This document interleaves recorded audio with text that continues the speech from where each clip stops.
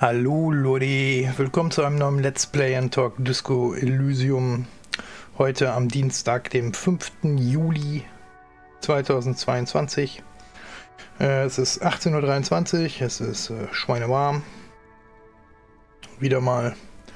Und jo. Ja, wie soll ich sagen, ich stecke jetzt zur Zeit ja ein bisschen fest.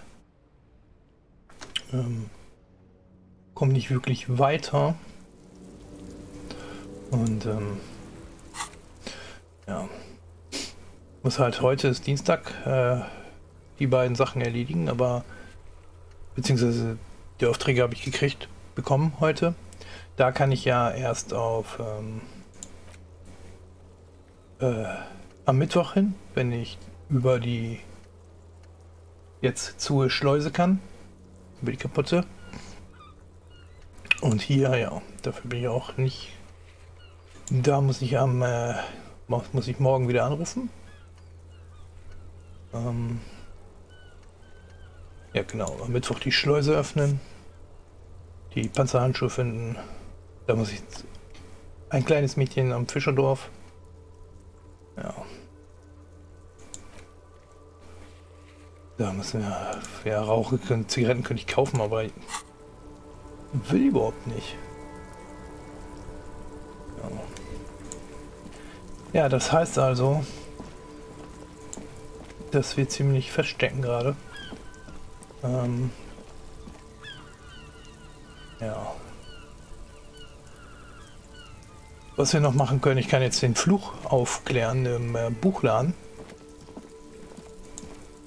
Ich bezweifle zwar, dass das uns irgendwie in dem Fall hilft, aber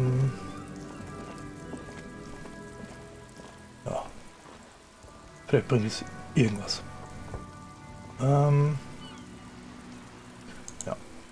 gehen wir nochmal rein. Jo. Ja, ich muss zugeben, die Versuchung war schon groß, über das Wochenende doch mal in die Komplettlösung zu gucken. Aber, ja, nee, das will ich nicht. Ich kann jetzt mal gucken, ob die noch was zu sagen hat. Hello again, esteemed officer, and welcome to Crime, Romance, and Biographies of Famous People. Ja, hier gibt es nichts Neues. Ja, dann müssen wir da mal hin. The curtains, tattered with age and covered in dust, hang before you, as if taunting you. Reiß die Vorhänge auf. Just as you're about to pull apart the curtains, the petrified voice of the shop owner cries out once more. Sir, don't touch that. I told you it's off limits for the customers. Ihre Hand hat den Anhänger ergriffen. Ihre Finger spielen nervös mit dem Talisman. Parapsychologically speaking, we're done if you decide to open them. I won't be held responsible for the consequences. It's too dangerous. Ja, musst du ja nicht. She looks away, mumbling. Why is everyone always messing with the curtains? Why can't they just buy books like normal people?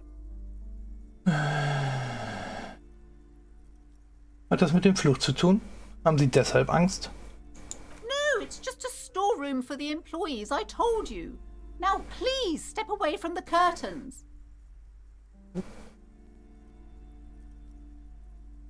Das ist eine Ausnahme. Ich bin Polizist und muss da unbedingt rein. Ja, was ist denn das für eine... Aber ich spüre, dass ich gerufen werde. Ich muss herausfinden, was sich dahinter befindet. You do? My God, even more reasons not to mess with the curtains. Just step away, dear sir. Das ist eine Ausnahme. Ich bin Polizist und muss da unbedingt rein. Why? It's not like anyone was killed there. Plötzlich stutzt sie und hält sich ihre Hand vor den Mund. Ihre Unverblümtheit hat sie selbst überrascht. I'm sorry, I don't mean to be so impolite. Just please don't go there. I can't allow that. You'll only make things worse and unleash the powers. The curtains do seem frail suddenly, not robust enough to contain a slippery darkness. Das ist mir egal. Mich können Sie nicht davon abhalten. Ich werde sie öffnen. No! Please just talk to me, officer. here and let's talk this through before you decide to do anything extreme. Talking is always good. Go see what she has to say. The curtains, tattered with age and covered in dust, hang before you, as if taunting you. Okay. Ja, dann erzähl mir mal was. Mäuschen.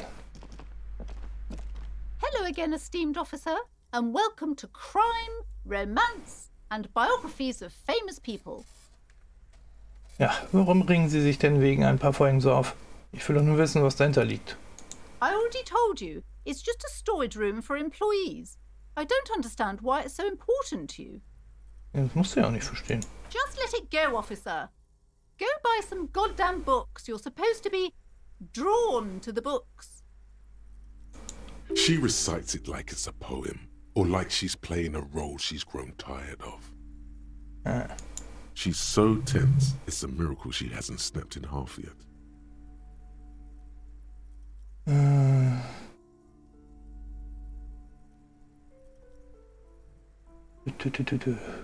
Wenn es nur ein Lagerraum ist, warum sind Sie dann so angespannt?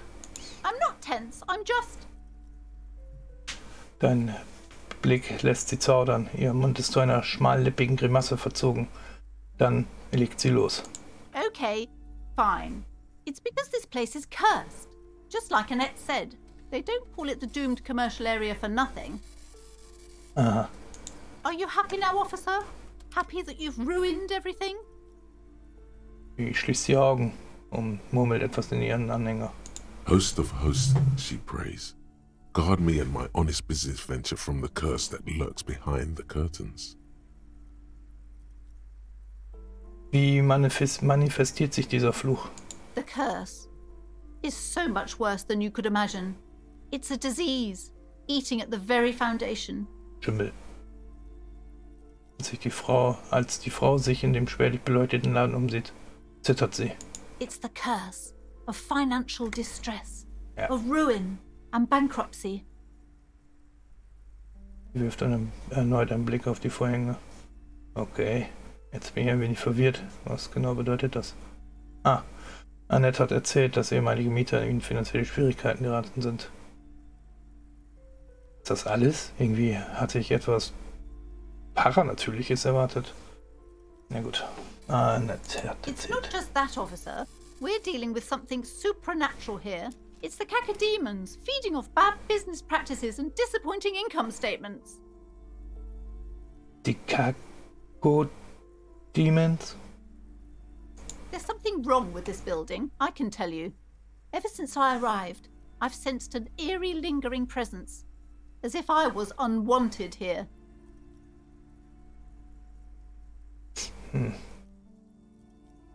Warum haben Sie nicht gleich gesagt, dass es um den Fluch geht? It's not good to talk about the curse, not in detail. The negativism, it's dangerous. Talking about the void wraiths angers them. Aha. Wow. Void raves. You have new words.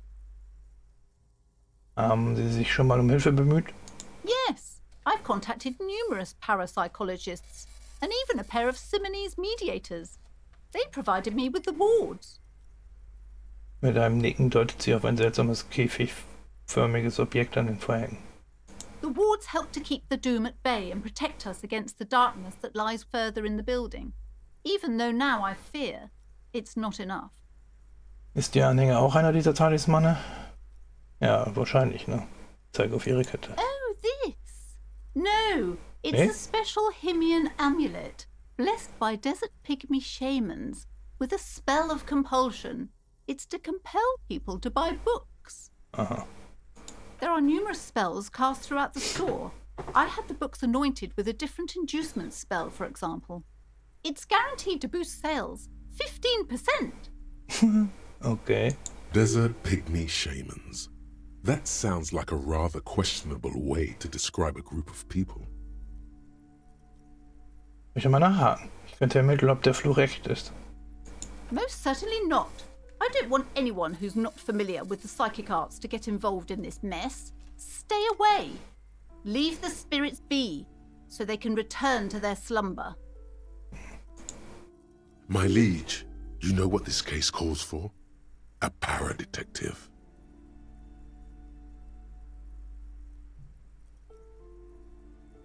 No. Slither up to her, you silver-tongued fiend. Show her what world-class perfidy looks like. Moment, was, wenn ich nicht lügen will? You're not lying. You're giving her peace of mind. The means are thus justified. Aha. Gut, ich bin gekommen, Ihnen zu helfen. Mit paranatürlichen Situationen kenne ich mich aus. Are you sure? Don't think I haven't seen charlatans before. Ich bin aus dem Nix zurückgekehrt. Ich bin ein Paradetektiv aus einer Familie von Paradetektiven. You're no paradetective. You look nothing like one. And you're clearly a drinker. Pardon me for being so blunt, but... You look like one. Ja. Hey now, hey. You need the booze to focus, alright? Klar. The lieutenant keeps his usual stony calm. He silently picks out his notebook. Ja, ich muss zugeben, dass ich dem Trinken nicht abgeneigt bin, aber nur, weil die ganze Welt parapsychologisch anspruchsvoll ist. Kontakt mit dem Nix aufzunehmen braucht es einen gestandenen Spiritisten und ich kenne in Pricklet alle Spirituosen, die es gibt. Okay. Ja, dann war das erste, nicht wahr? How do you know all this?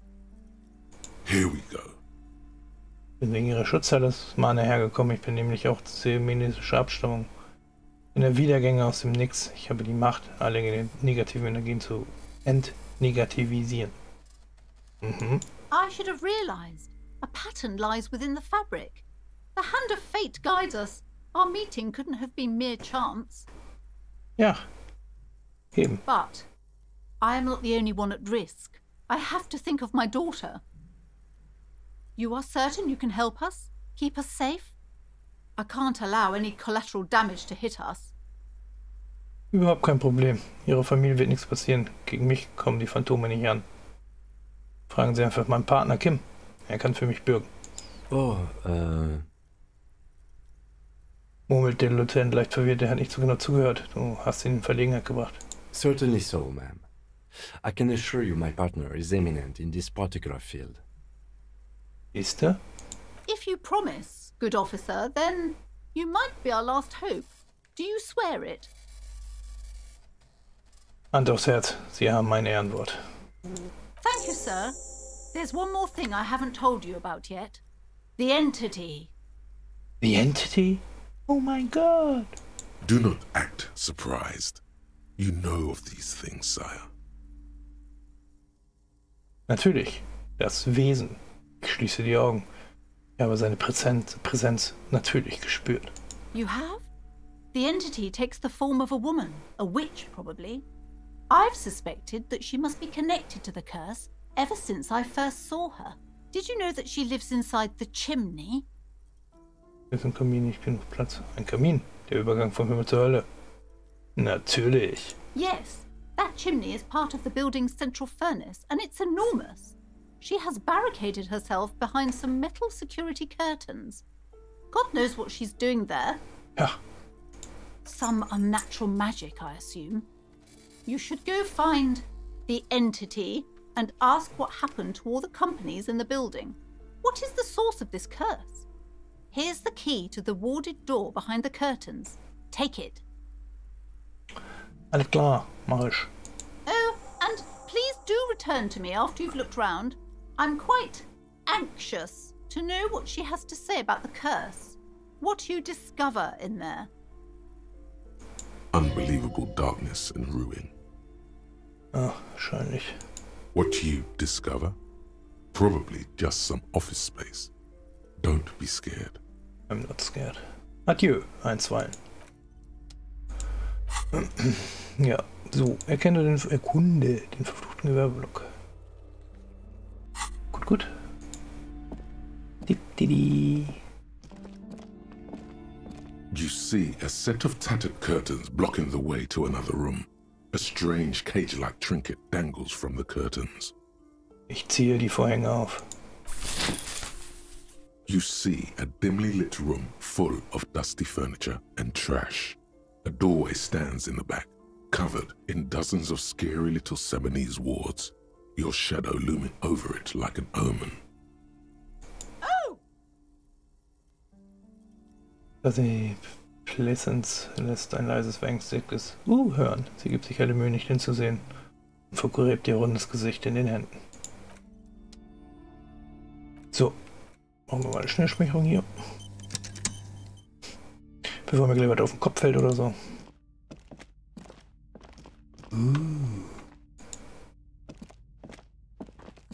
Schick. Die geisterhaften Umrisse von Trockentrauben. Trockentrauben werden aber auch nice. Das leicht andrückend an Modeporträt eines Mannes. Besonders auf diesem Friseurplakat. Das Friseurplakat sieht aus wie Julien Le Million. Julien Le Million. Okay, okay. A heavy door with a missing handle stands before you, covered in dozens, if not hundreds, of Seminese trinkets and charms. It appears to be locked.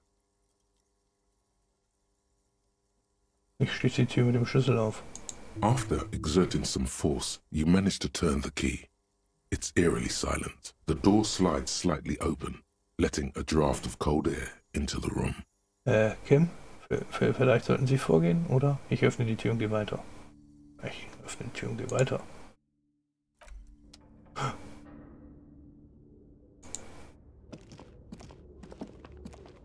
Aha, aha.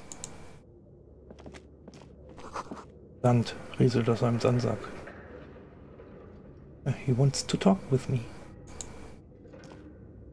What is this place? Der Lieutenant starrt die staubigen Tränen ins Gerät an. Wird ein Abenteuer. Das ist die Unterwelt, hinter dem Schleier. Sieht mir nach einem Fitnessstudio aus.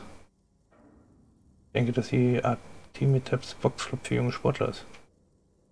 Oh. I think you're right, though it looks like no one's been here in ages. I doubt the electricity still works. Good thing we have a flashlight on us. Don't forget to take it out of your bag before we move on. Some specks of dust shimmer in a faint beam of daylight falling from the window. Other than that, the room is dark. Spooky. An eerie feeling rises in your chest. Was, wenn es einen Grund dafür gibt, dass schon seit Jahren wie keiner mehr hier war, gehen wir einfach weiter. Das hier ist bestimmt ein ganz gewöhnliches leerstehendes Haus. Ohne Mysterien. Sounds good. Ja. I know. So, jetzt muss ich hier mal eben gucken. Was brauche ich denn? Dann einen Platz frei. Hier, aber da muss ich doch.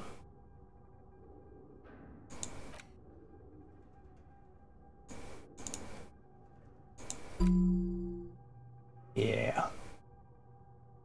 Wenn er nicht.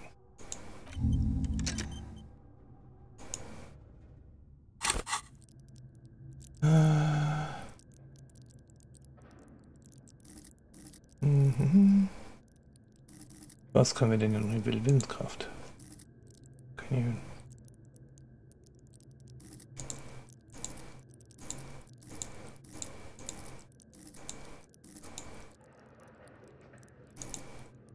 Ach, ich habe ja den Platz jetzt benutzt. Wie heißt? Den Punkt. So. Taschenlampe, kleine Taschenlampe, rein. Hier ist zwar nicht dunkel, aber okay. Riecht nach Leder und Schweiß. Der Poster steht Citius Fortis. Der Rest ist nicht mehr zu erkennen.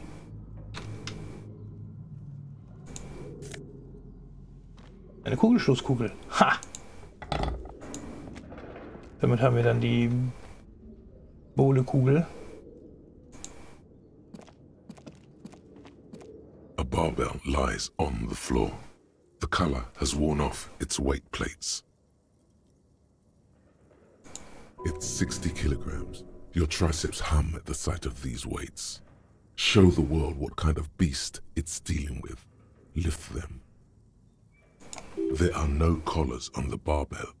This is a safety hazard.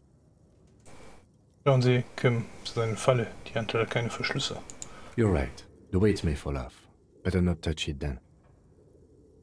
Was für ein Mistkerl entfernt denn einfach die Verschlüsse? So etwas sollte strafrechtlich verfolgt werden. Ehrlich gesagt sind mir Sicherheitsrisiken ziemlich egal. Ja, aber leider bin ich halt leider bin ich scheinbar ein ziemlicher Schlappschwanz und deswegen. It would be a violation of EPIS safety regulations if the gym was still operating, but it isn't. No one's supposed to come here anymore. Was mit den Schatten gemacht? Ende. Was habt ihr hier? Eine abgenutzte Sprossenwand. Wirkt nicht mehr sicher.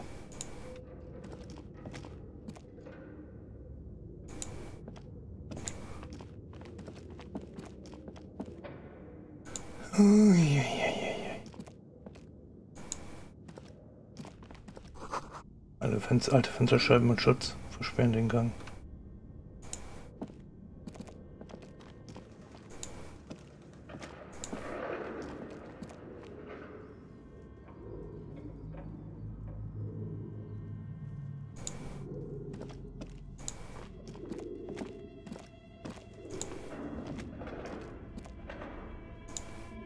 Oh, gruselig.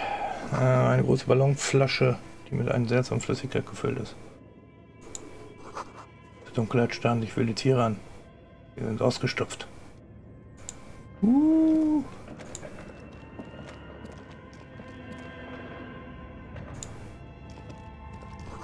spinnwebenbedeckte Luftschiffrotoren sehen dich entklingen. Halt. Nein! Das dürfen die Reste der 24-Stunden-Glaserei sein. Ah, halt.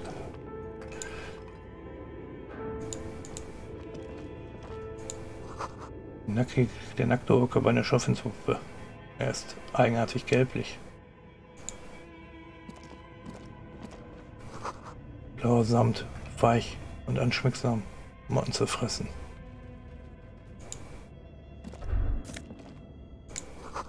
Wo sind die Kleider, die uns präsentiert haben? Das nehmen. Kohle. Und noch mehr Kohle. Hier geht's rein. Alter Schwede. Ein paar Skier. Auf der laminierten Oberfläche ist der Aufdruck Slipstream zu sehen. Slipstream. Steht auch an der Klinge. In einer Rotorblätter mit Slipstream-Logo. Looks like someone tried to reconceptualize their business here. Keine Ahnung, worauf du hinaus willst. Look, the skis and rotorblades both bear the same Slipstream logo. It seems likely that they started out making one, failed to turn a profit, and then pivoted to producing the other. Aber die Frage ist, welches Produkt hat der Land zuerst hergestellt und auf welches ist es dann umgeschwenkt? Was für ein seltsamer Gedankensprung. Und trotzdem ist die Firma gescheitert. Wie schade. Seine Spekulation. Wir wissen nichts Genaues. Ja. Not quite. You do know that there's something unusual about this company's business model.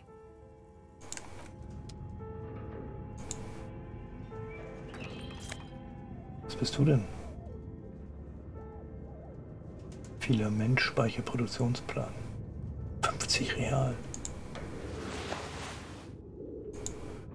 Nice.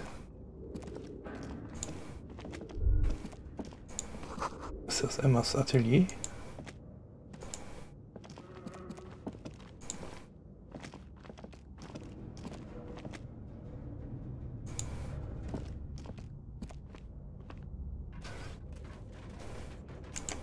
Oh. Your flashlight slides over an old green chalkboard covered in scribbles, sketches, and schemes, like some ancient cave mural. Was für ein komischer Typ. Some of the writing has faded with age, but you can still make out sections here and there. Photos and drawings have been pinned to the board. Sehe mir die Zeichnungen an. These lithe, pointy-eared creatures appear to be different types of welkins. You make out autumnal candle welkins, casting wax-based magic. Wax-based? Translucent welkins, with organs shining under their skin, and even ether welkins, hailing from the vast emptiness of sidereal space. You should adopt one of those welkins as your persona. No longer a mere man, but a welkin. One of the welkins, towering among the rest, appears to be different, however. Den Welkin untersuchen, das ist wichtig. It's Vara Hamira, a high welkin, his face white and scarred like cracked marble. This is clearly a welkin supremacist. The note says, all non-welkin races will be purged. Ah, nett. The Haldor, the Twarg, the humans, and even headless men, all of them, purged. Imagine a world filled only with welkin, green welkin, dread welkin, and the high welkin to rule them all. An inordinate amount of time has gone into drawing these little welkin creatures. Und hat jemand so viel Zeit in sowas investieren? Was sind das für Wesen? Wer hat sie gezeichnet? Das ist sie wirklich? So viele Fragen. Flüster. Wenn dieser Welkins glaubt an die Überlegenheit seines Volkes. Okay, das wäre leerig. Lassen wir die Welkinen sonst. Einer dieser Welkins. Political commentary. That one has a great beard too. Mit einem Nicken deutet der Lieutenant auf die Gesichtsbehaarung des Welkins. Warum sollte jemand so viel Zeit in so etwas investieren? Some people really like building a world, I think. Even if it's just for a game. Was sind das für Wesen? Wer hat sie gezeichnet? Gibt es wirklich? Ich habe so viele Fragen. This looks like concept art for a project. It's not really real. Okay, das wäre lehrreich. Lassen wir die Welkins hinter uns. Just look at those details. So much effort. Sehen wir die Fotos an. The photo collage depicts barren, icy landscapes wrapped in perpetual night. You see permafrost and glacial landforms, dead trees grown in under the snow. Entire oceans have been frozen from shore to shore. There are pictures of settlements on dried-up riverbeds, abandoned in a storm. Animal corpses in the dark, carcasses and bones. Oh, gruselig. You see primitive oil rigs built into glaciers, boreal dvorg, yurts under the snow, great mammoth-like beasts of burden. Albeit dark and cold, this vision also feels cozy in its own way, like eggnog or morphine, a much-needed respite from our own world. Das ist ja im Vergleich, ja, Wunsch und Morphin. A pinned postcard Morphin, reads, meine ich. The heat death scenario, a desperate fight for geothermal energy engulfs the world as Wirral becomes untethered from its sun, drifting through the universe. Nehmen wir den Plan an. This is a monthly calendar from the year 50. Cryptic words like sprint, daily minimi, and GPI span the marker-drawn grid, the grand scheme of production and money. It looks a bit like an academic calendar, only much more brutal. Minimi stands for a mini-meeting. It's part of a bigger framework for managing work called RUN.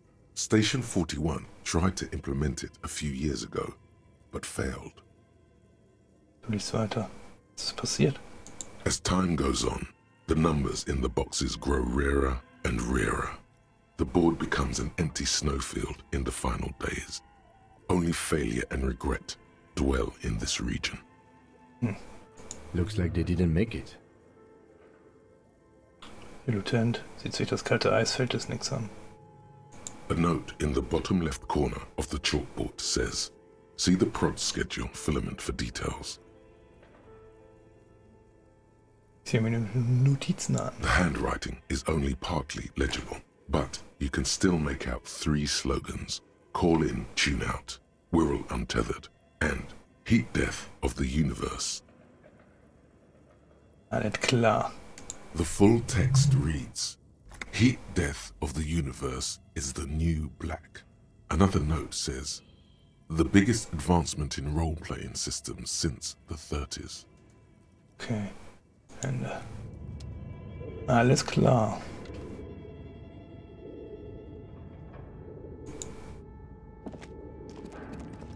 Warte. This appears to be some kind of machine with a cube-shaped heart and a wired framework. The keyboard has a rectangular on-off button.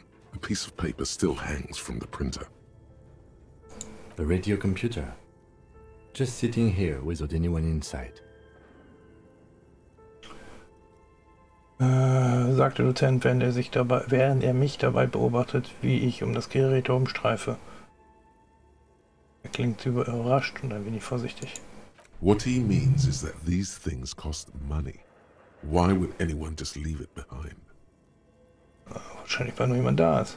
This is the Ream Civic radio computer, model RC5120, equipped with a Feld mainframe and a Ream-compatible printer.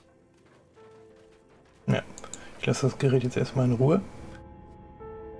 Denn da machen wir dann nächste Woche weiter. Nächste Woche, wieso immer nächste Woche? Nächstes Mal weiter. Dann wären wir jetzt die halbe Stunde schon gut rum. Und ja, sonst werden die Disco Elysium Videos werden immer so groß. Also nicht von der Länge, sondern halt von der Dateigröße. Und ja. Gut, ich hoffe, es hat euch gefallen. Wir sind jetzt ja ein bisschen weitergekommen. Haben jetzt zumindest schon mal die Bowl-Kugel. Wir haben locker jetzt das Geld drin für unser Zimmer.